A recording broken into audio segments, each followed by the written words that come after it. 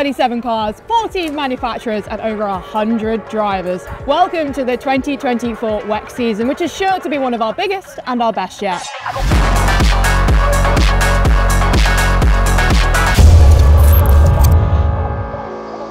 We're here in Qatar, and this looks set to be one of our most exciting seasons yet, no?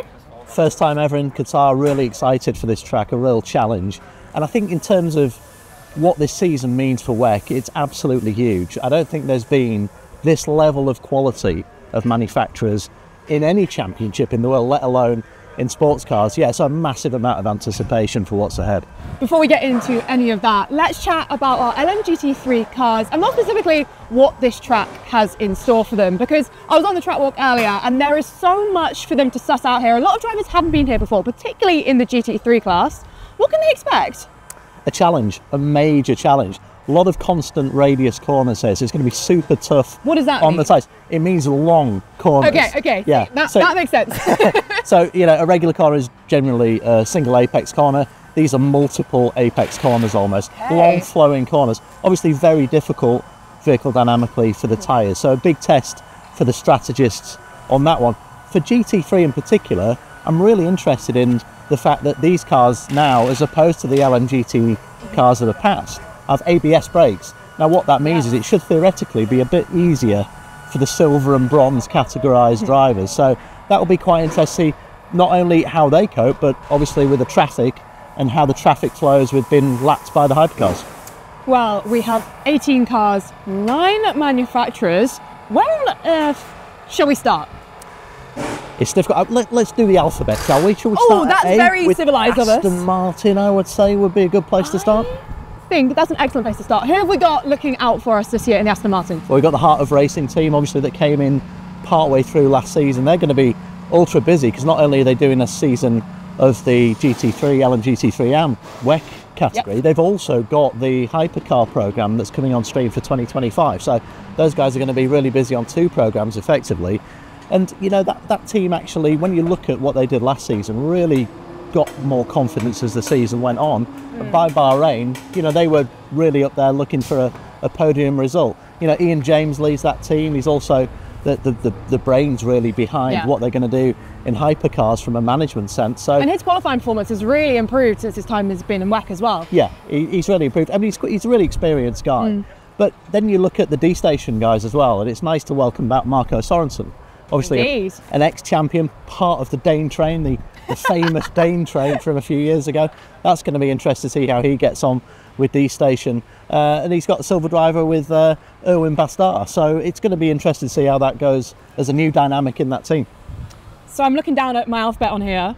I think I'm next. I sound like a children's teacher. It's B for BMW. Talk to me about this, because this is perhaps one of the most hotly anticipated lineups that we have in the WEC this year. Yeah, the BMW M4 LMGT3 Challenger looks the business. It's a mean machine. It looks extremely aggressive on the track. The big story, obviously, is Valentino Rossi, a legend of motorsport, 9-time MotoGP champion, somebody who actually has a framework of what he's done before. He's done GT3 races. He's driven lots of different cars of that design. He's got some knowledge base there. I think it's crucial for him being paired with Maxime Martin, who is the 2020 Le Mans champion with Aston Martin. Maxime's got a wealth of experience, a really knowledgeable technical driver, and I think Valentino will learn quite a lot of him. It sounds ridiculous, doesn't it? Valentino Rossi learning something from anyone. A true legend in the sport, but that's what he'll have to do. And I think his inherent determination is going to be fascinating to see how he tackles a really, really tough proposition, a tough programme for him this season. And of course we do have to acknowledge that it's WRT that's going to be running that car with so much experience in endurance racing. Between that car and the experience also in the sister car, surely that puts them in a really good place heading into this year. Yeah, I think so. You know, I don't think you can question their record in WEC over the last 3 seasons. You know, multiple LMP2 champions. They've won, you know, a hatful of races. They do have experience in a variety of disciplines in motorsport. Vincent Voss and Thierry Tassin run a super tight organisation there. So yeah, I expect them to hit the ground running and be right there from the start. C for Corvette Racing up next. Now run by TF Sport, not our usual Yank, actually a British team. Who can we be looking out for in this little little crew. Yeah, I mean, it's funny, isn't it? TF Sport's synonymous with Aston Martin in the past, and then they're going to Corvette racing, a nice partnership there. So I sense that they will go on to great things. It may just take a few races to get bedded in and understand a totally new project for them. But they've got the likes of Charlie Eastwood in there with a bag full of experience. They've got Daniel Juncadella, who is, that was a big story. An ex-factory Mercedes driver, and somebody, who's raced with some of the best F1 drivers in his junior career and sort of got some good results. So big things expected of them. But like I say, I think it might just take a couple of races for them to hit their straps. Well, perhaps the team that I am absolutely expecting to hit the ground running is the Ferrari with AF Corsa. These guys, a lot of them have already been driving this LMGT3 car in other championships up until now, particularly the likes of Rovera. They know this really well. For me, that's a team I'm going to be looking out for heading into this season. Yeah, and I think, continuity with the 54 crew, Thomas Fleur, Castellacci and Davide Rigon as well. They won in Fuji last season. They just gelled over the last campaign. The 296 is a car that, like you say, is quite well sorted, well known. So yeah, I think they will be a threat. Probably the 54 car as opposed to the other car, but yeah, I mean, a class in any type of endurance racing wouldn't be the same without Ferrari. Absolutely not. I've made myself laugh here. I've gone to look at my notes for what we're going to talk about when it comes to Ford, and all I've done is write in capital letters, Mustang! Is that kind of all we need to know, or what else is there to it? The mule is kicking the door down in LMGT3. It's exciting, isn't it? It is, and it's great to have Multimatic back and Proton Competition winning this. You've got a great sort of structure of really top companies in that. You've got some great drivers. I mean, it's nice to see Ben Barker getting a factory gig, isn't it? I mean, he's really earned it in his time with GR Racing and Gulf Racing in the past. So I just think, quite apart from the noise, which is going to blow everybody away. And the size of the thing as well. Yeah, it's just a wonderful addition to the diversity of what we're seeing in LMGT3 this season. Actually, speaking of diversity, for me, one of the really exciting cars that has joined us all the way down the far end of the pit lane is a Codis with the Lexus. There's a few really interesting stories in that team. Calvin van der Linde, Jose Maria Lopez, two quite well-known names around the motorsport world. What else can we be looking out for there?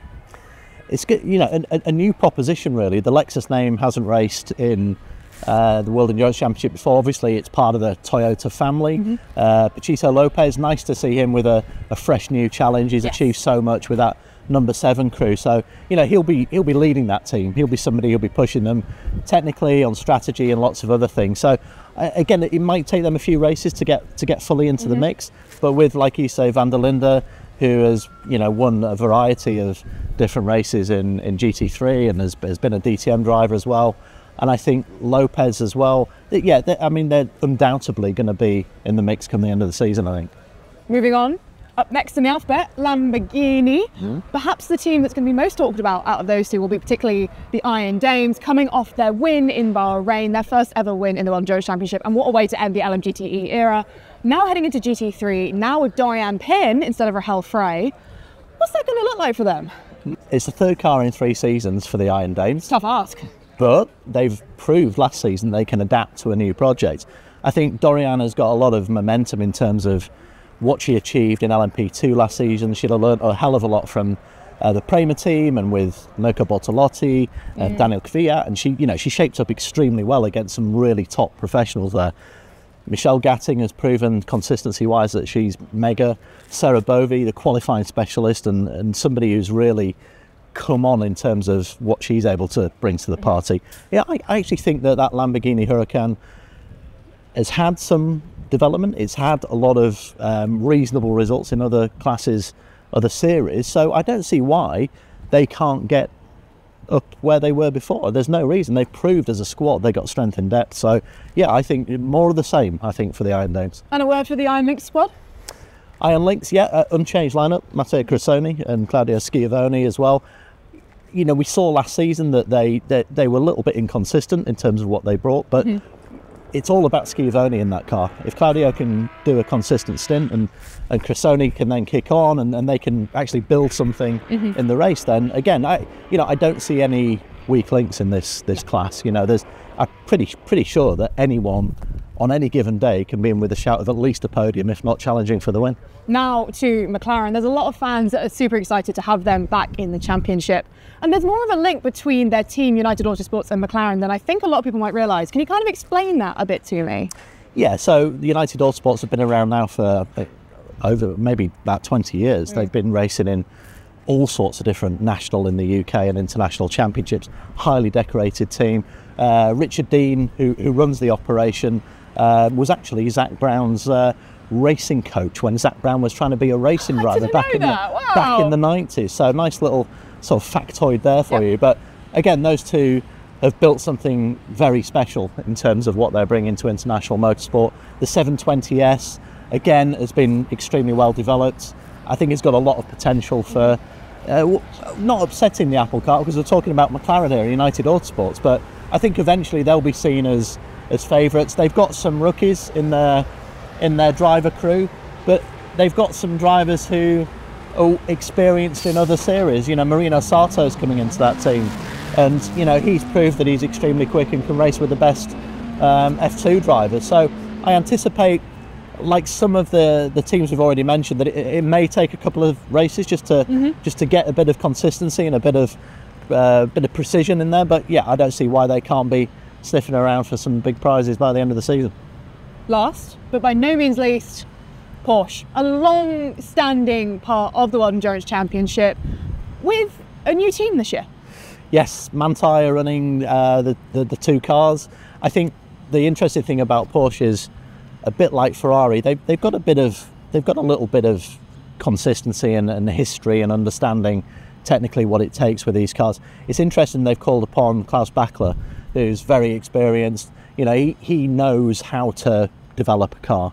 So I think as long as they have guys like Richard Lees and also Klaus, that they can really push Porsche into doing something special again this season. So again, you know, it's almost impossible. Please don't tell me we're doing any predictions for this. Give us one race. I'm cruel enough. One race grace, because we need to see where the hierarchy is, who's really getting it right from the start, and it's a 10-hour race. So by the end of it, we should get an understanding of a little bit of where the balance of power lies, I think. We'll come back to a predictions alternative in just a second. For now, so we've got Goodyear tyres on all of these LMGT3s, and we've got a new qualifying format. What other things do the fans who might want to watch this race, what do they need to know about this class? I think the key for me is quite a technical one, but the fact that these production sports cars have ABS brakes. Now, the LMGT cars didn't have that. The LMGT3 cars do. Theoretically, that should make it easier for the silver and the bronze categorised drivers, and that will also have a bearing on traffic when they're being lapped by the hypercars, because that's where quite often the drivers, the silver and bronze drivers, often lose time by going offline. Especially here at Qatar, it's very dusty offline. That's where you can lose 3, 4, 5 seconds a lap easily, and if you do that, you know, 3 times an hour, you're going to go from P3 to P6 very easily. So it's a kind of a technical thing, but ultimately I think that'll dovetail with a sporting matter of just keeping consistency during stints. We mentioned the dust just then, with the wind as well. It's going to be an interesting race. One final thought, an alternative to a prediction. What is one team that people should be looking out for this weekend? Harsh still, I know, but where do you think a good storyline lies? Well, the romantic story would be the Proton Ford Mustang, wouldn't it? I mean, that is the one to look at, and I know they've done quite a lot of testing. I know that you know, if you ask some people in that team, they've got something quite special there.